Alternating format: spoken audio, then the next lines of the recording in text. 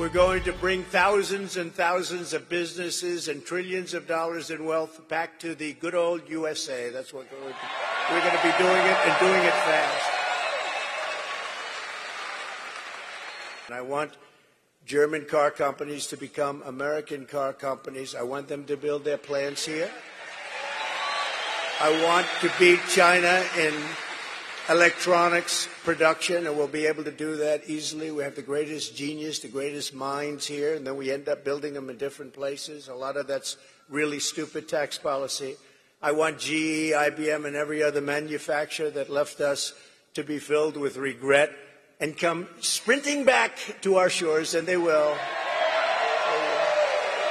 So as your president, here is the deal that I will be offering to every major company and manufacturer on earth. I will give you the lowest taxes, the lowest energy costs, the lowest regulatory burden, and free access to the best and biggest market on the planet, but only if you make your product here in America. It all goes away if you don't make your product here. After almost 4 years, border czar Kamala Harris has decided for political reasons that it's time for her to go to the border. Finally, she's gone to the border 4 years.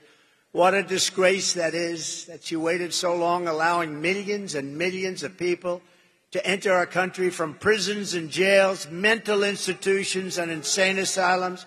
When Kamala is seen at the border on Friday, she will pass hundreds of miles of wall that was built by Trump, and it's wall that really works.